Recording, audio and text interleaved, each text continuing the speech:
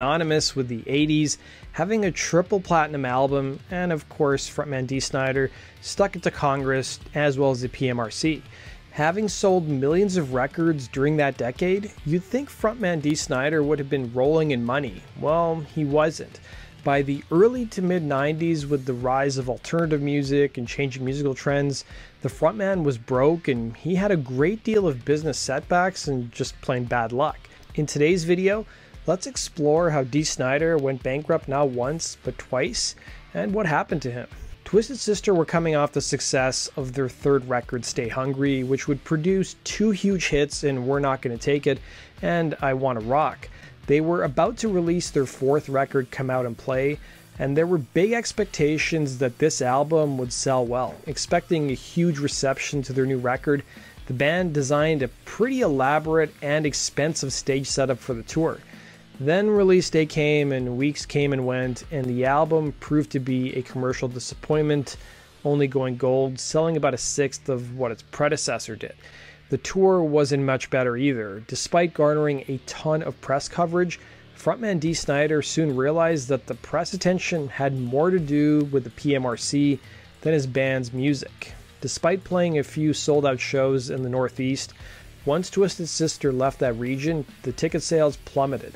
Despite touring with Dokken, they weren't selling out shows and frequently playing to half sold out venues. Dee would add in his book that the set lists the band also chose for the tour were equally bad, choosing heavier songs and ditching those more pop metal tunes.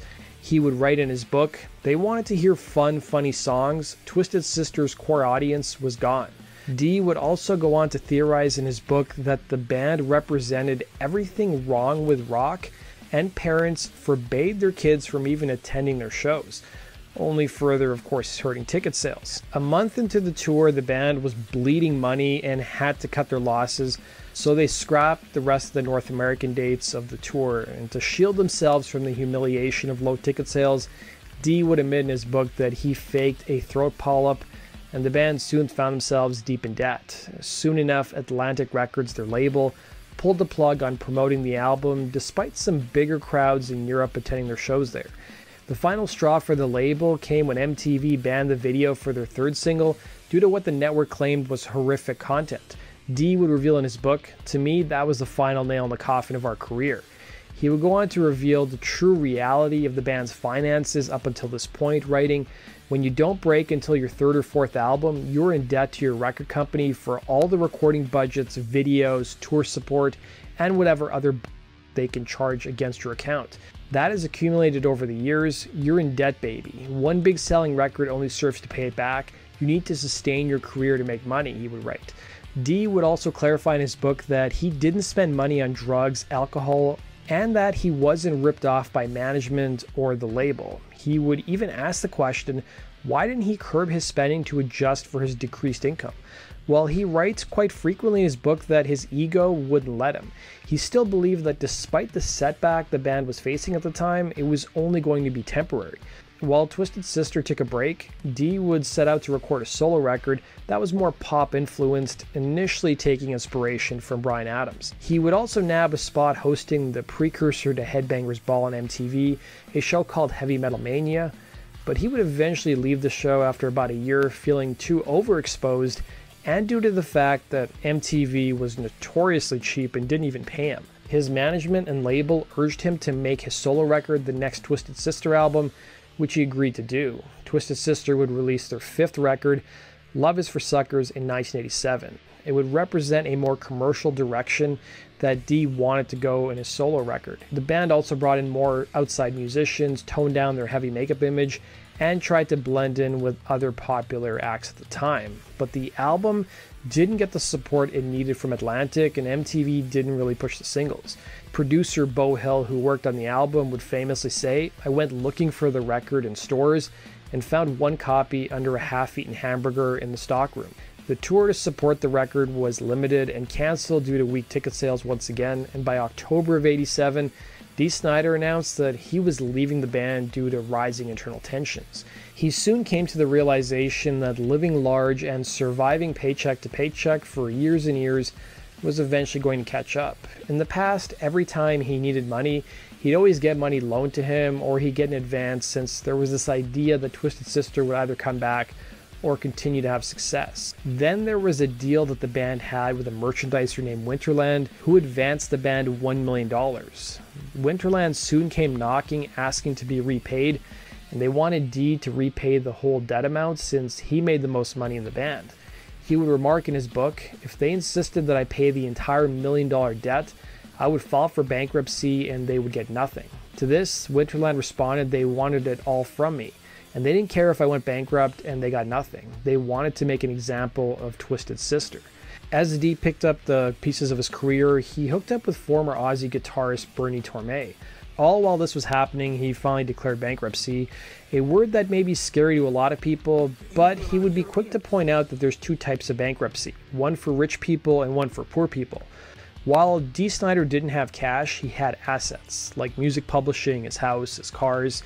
By hiring the best bankruptcy law firm, he was able to get back on his feet while keeping his assets and barely losing anything in the process, including not having to pay back that $1 million to Winterland.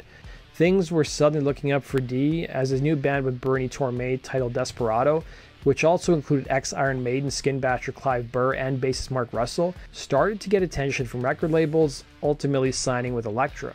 But the time it took to actually sign the paperwork resulted in Dee falling on hard financial times once again, as he had to foot the bills for the band and its members. By the time the deal was actually signed, the advance he received wasn't enough to recoup his expenses. Then came the devastating news that as the band was ready to release their debut album, Elektra suspended Desperado's contract and the album would be shelved. It turned out that the A&R guy who signed Desperado quit and took a job at a rival label, and in an act of revenge, Atlantic dropped all the bands that A&R guy was working with. In a financial pinch, Dee would have to sell his house and relocate to Florida, where he could live for cheaper. Making matters worse, the band was stuck in their recording contract and couldn't go elsewhere unless they paid back the full amount of their deal, which is about $500,000. But then something strange happened. An old acquaintance named Rick Wake, who was a recording engineer back in the day, now owned his own studio and became a powerful mover and shaker in the music business. He had known Dee Snider for quite a while, and he was able to introduce the frontman to his lawyer, who made one phone call